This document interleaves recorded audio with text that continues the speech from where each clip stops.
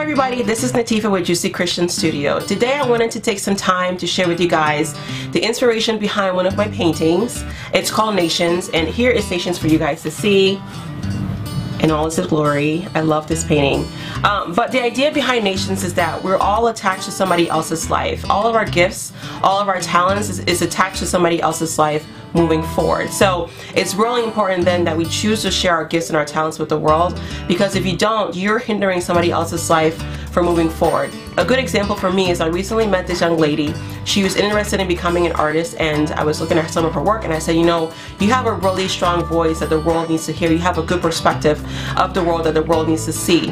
And so she had told me that, you know, I had been to your show in December. I didn't even get a chance to meet her at my show, but she said, I went to your show in December. I loved your work. It was really encouraging and inspiring to me, and I wish I had gotten a chance to meet the artist.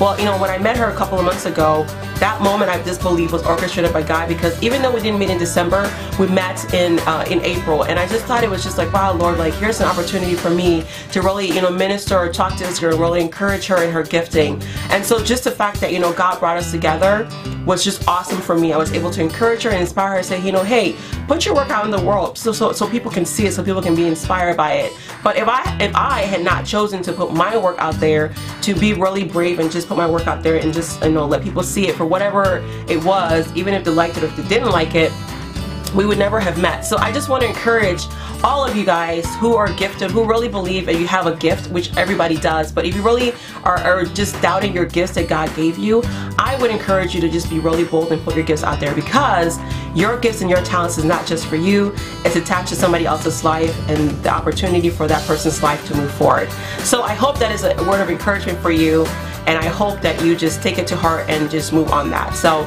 I'm going to switch over to our painting for today. I hope it's encouraging and inspiring for you. I hope that you enjoy it as much as I always do. So this is Natifa with Juicy Christian Studio. I'll see you guys next time. Bye!